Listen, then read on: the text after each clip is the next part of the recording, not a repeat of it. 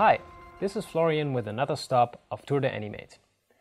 Sprite sheets are a great way to bring animated sequences into Adobe Animate CC, which were originally created in another application, such as Adobe After Effects, for example. But what if I don't have single files of my animation sprites, but so-called sprite sheets with the frames already placed in a grid?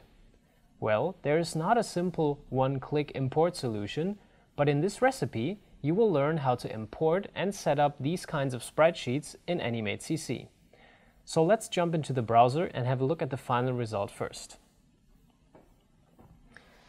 So as we can see here, we have our character called Thomas, who has blinking eyes and who starts to talk here and has this gesture that he does with his arms, and the jacket is also moving slightly when he does that.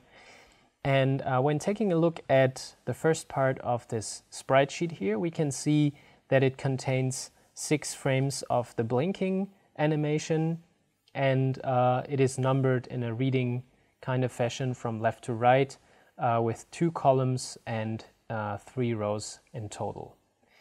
So this is the way the sprite sheet looks before we import it into Adobe Animate CC.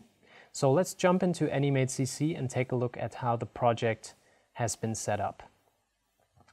Here we can see the character already placed in the stage, and if we double click into this symbol, we can see how the animation has been set up. So the first part that we saw in the browser as well is the blinking, and we can see that we use a mask to get the sprite sheets to work. So if we unlock the mask layers here, we can see what it looks like without the mask taking effect. So we have this mask, which is a rectangular shape, and if we hide it, we can see that it blocks out the exact dimensions of one of the character sprites.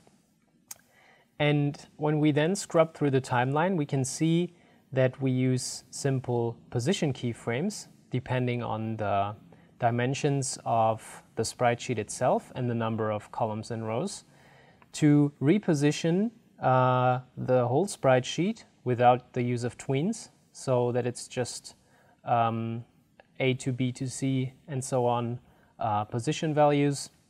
And when then making the mask visible again, we can see that when scrubbing through the timeline, there is only one part of the sprite sheet visible through the use of this mask. So when locking the mask layers again, we can see that the mask takes effect, and when scrubbing through it, we can see that the animation works and we don't see the rest of the sprite sheet anymore. And the same technique can be applied to the other parts and other sprite sheets that are part of this project file as well. And they can be set up in the same kind of way. If we unlock the masks here, we can see how the other sprite sheet has been animated in the same way.